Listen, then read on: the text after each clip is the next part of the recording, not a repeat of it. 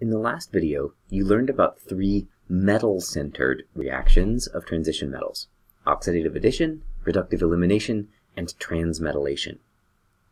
Two other reactions, called ligand-centered reactions, are also important to transition metal catalysis. They're called migratory insertion and beta-elimination, and they involve changes to the structure of ligands bonded to a metal. Migratory insertion can occur when one X-type ligand and one L-type ligand are adjacent to each other on a metal.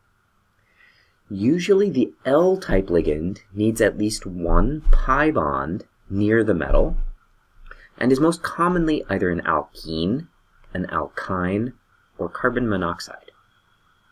The X-type ligand is typically either hydrogen or an alkyl group, but other X-type ligands can sometimes participate in this reaction as well. The process involves the L-type ligand inserting into the MX bond, losing one of its pi bonds in the process.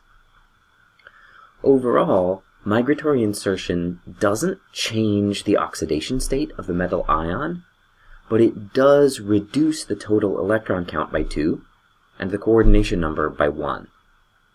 Because this reaction involves lowering the total electron count, it's often driven or assisted or accompanied by ligand association, bringing that electron count back up.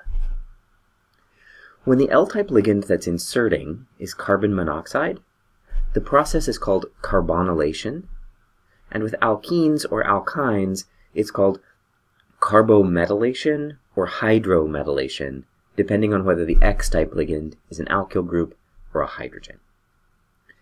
In principle, all these migratory insertion reactions are reversible, but carbonylation and carbometallation rarely actually reverse. However, the reverse of hydrometallation is quite common, and it's called beta-elimination. It involves the removal of a hydrogen, beta to the metal, and the formation of a new carbon-carbon pi bond, which generally stays bonded to the metal as a new L-type ligand. The hydrogen becomes an X-type ligand, a hydride.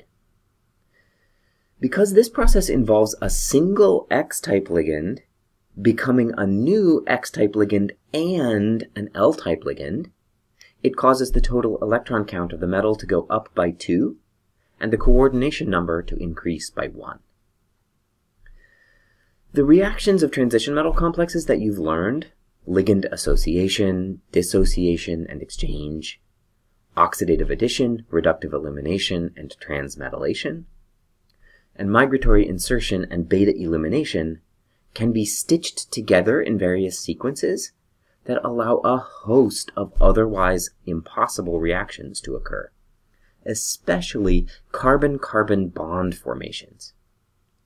We'll explore one of these reactions, called the Heck reaction, in the next class.